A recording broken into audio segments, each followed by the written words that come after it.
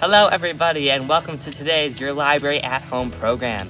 Today we will be making some dog toys. All that you need for these dog toys is an old t-shirt that you don't mind cutting up and some scissors to do some cutting for those t-shirts. Once you have those two things, you are ready to go. We'll be doing some braiding today. I'll show you step by step how to braid the t-shirt strips in order to create a toy for your doggy. And this is Mr. Simba. We will be actually playing with him with an actual dog toy that we make, so you can kind of see the ways that you can use this dog toy safely with your own dog. Now, to make your very own dog toy, all that you need is a t-shirt that you don't mind cutting up and a pair of scissors. Once you have that, you are ready to go. To cut up the fabric for the dog toys, you're going to make what I call short strips and long strips. The long strips are going to be what you braid to make the dog toys, and the short strips are going to hold the long strips in place while you braid. To make a long strip out of a t-shirt, it's best to start at the very bottom of the t-shirt, and then just very carefully cut your way across. It doesn't need to be a certain width, it doesn't need to be super even, just need to make sure that you get to the other side. Depending on the size of the t-shirt that you use, that will affect the overall length of the strips. If you have more than one t-shirt, you can also cut up different t-shirts to get different colors. So, here we have the long strip. From there, all you need to do is cut it right down the middle to make one long strip.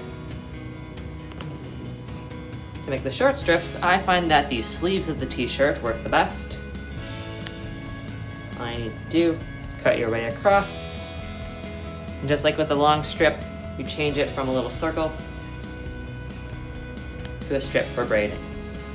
Now, for the purposes of today's video, we already have some strips ready to braid. We have a blue, a green, and a red. And from the sleeves of another t-shirt, we have two short strips. What you're going to want to do is tie the three long strips together at the end using one of the short strips. I'm just going to do a nice, easy double knot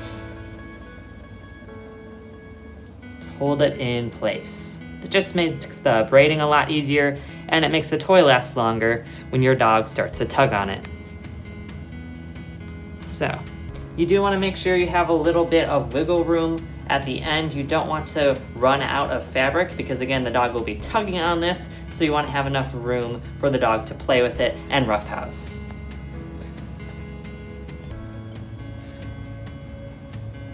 From here, you have three different strips that you use on the left, the middle, and the right in that order.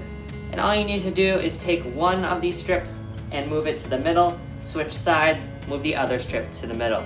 So we'll do left in the middle, right in the middle, left in the middle. So again, you're just kind of making your way down, switching sides, bringing that to the middle. Then as you go, you can kind of shimmy the fabric up to tighten the knot. You can make this as tight as you would like. You can also braid more than 3 strips.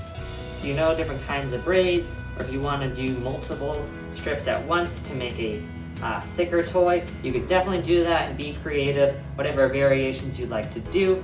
The only thing I want to point out is with the fabric you use, make sure you don't have any items that the dogs can choke on. You don't want to braid anything that has any buttons or sequins. Just plain strips of fabric that the dog can safely chew. So, we have a nice long strip here. We're going to take our other short strip, then tie it at the end. Again, the lengths of the strips will vary if you use different t-shirts, but it is okay to have a little bit of extra at the end. If you want to trim anything off, you can do that with the scissors, and that is up to you, more of a stylistic choice. No matter what, it's going to get dog slobber all over it, so it doesn't need to look super pretty. It just needs to be sturdy, tied at both ends, and then braided together. And from there, you have a dog toy that you can use with your dog. So with that, we are going to bring this to Mr. Simba and have him play with the dog toy outside. So here we have a brand new dog toy. What you're going to do is hold the dog toy at one end and then let your dog play with the other end. So we will see if Simba wants to play here. It'd be good to snake it through the grass a little bit. There we go. And from there, you can let your dog play with it. And it is a perfect hug toy. You can also wrap it around your hand if you have a really strong dog. So that way you can make sure you keep hold of that toy.